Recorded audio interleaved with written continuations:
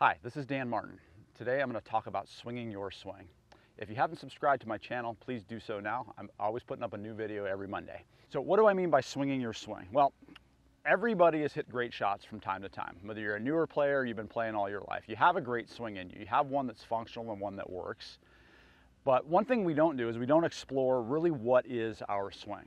So I've got a simple exercise that's very non-technical, very feel here, that you can do next time you're out in the practice range. You can even do this at home if you want to.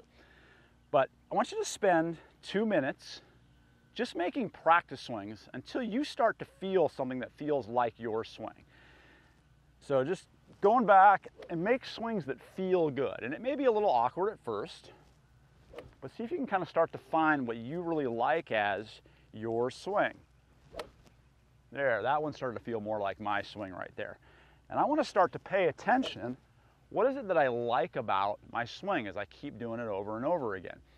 So after you've gone for about 2 minutes, you're going to start to kind of find a groove in there of what feels like a nice rhythm. You're going to probably feel some balance, maybe a little less tension in certain parts of your body, maybe a little bit more in other parts of your body. But I want to take some notes, and I want to write down some characteristics that I notice. So like for myself, I feel like a little extra pause at the top is something that I notice when I'm swinging really well. I feel like my arm stays very stretched, or my arms feel like they have a stretching sensation. And those are things that I can actually go that are very feel-oriented and start to duplicate. So to learn and to know your golf swing isn't to tell yourself how to do it, it's actually to have this overall sensory picture, image, and feel that works. So once I've kind of described that, I've got that for myself, can you just spend 5 minutes now getting your swing feel? So I'm going to take practice swings again until I get it. If I get it on the first one, then I'm just going to get right back up to the next golf ball, and I'm going to see if I can duplicate my practice swing. And what I want to do is I want to notice, like I noticed very rapidly on that shot, that, hey, I was a little bit rushed. I didn't quite have the same sensation. But I'm going to keep this really constant exploration of going, okay, I know what my swing feel is.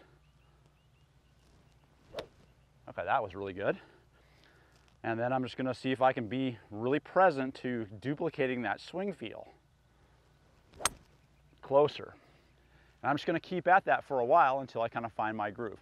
And I think this is a really good way to practice, especially prior to play, or maybe you got a tournament coming up. Let's get rid of some of the technical stuff so we're not thinking so much and really start to get into what does my swing feel like when it's good. And if I can tap into the feel that I have that I know I can repeat, I can hit shots that are good enough on the golf course, and that's what it takes to get it done.